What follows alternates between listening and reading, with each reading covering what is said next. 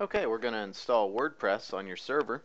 After you've uploaded the WordPress installation files and base files up to your website through your web host, you're going to want to go to your URL, and then this site's going to show up first. And you're going to want to click on Create a Configuration File. This is the prerequisite stuff it's going to ask you before you install.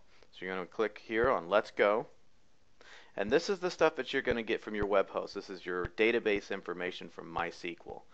You're going to want to retain your database name, your username, your password, and sometimes in some instances you're going to want to keep your database host too.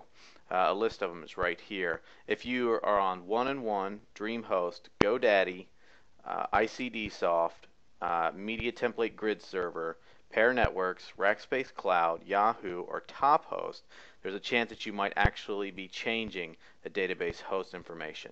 But in this example, we won't really need to. So, okay, I'm going to enter my username and my password, and my database host is staying the same. It's going to be localhost.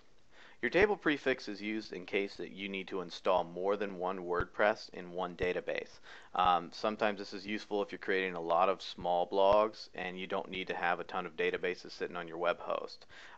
If you're going to create a larger blog, however, it might be better if you go ahead and do a separate database for it though. After your information is in, you're going to hit submit.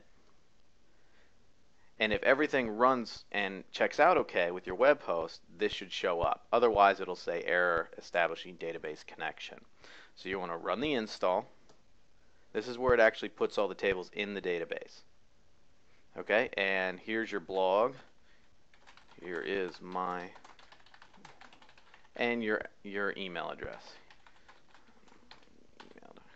And usually you want to keep this checked if you're going to have a public blog. Install WordPress. And here's your username and password. You are all set.